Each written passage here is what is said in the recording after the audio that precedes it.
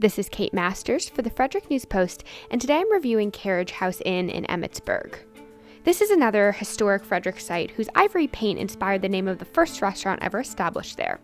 It was called the White House, and it was first built in 1953, but late owner Jim Hans bought the restaurant and changed the name to Carriage House in the late 1980s.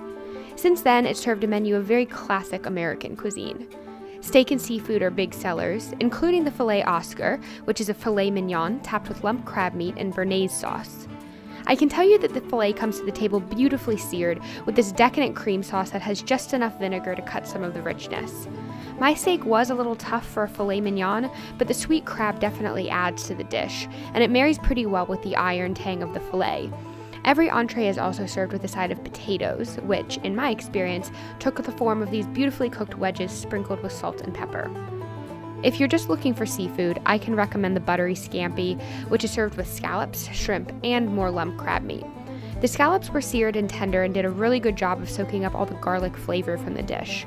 The crab was also delicious because it was all drenched in the same tarragon butter sauce, which is pretty hard to dislike.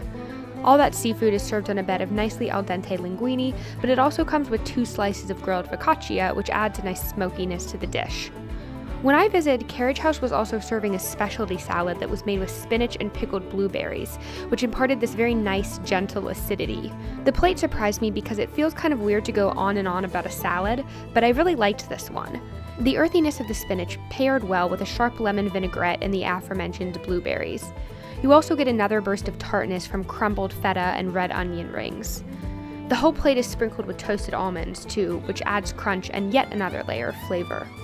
For my full review, click the link in the description.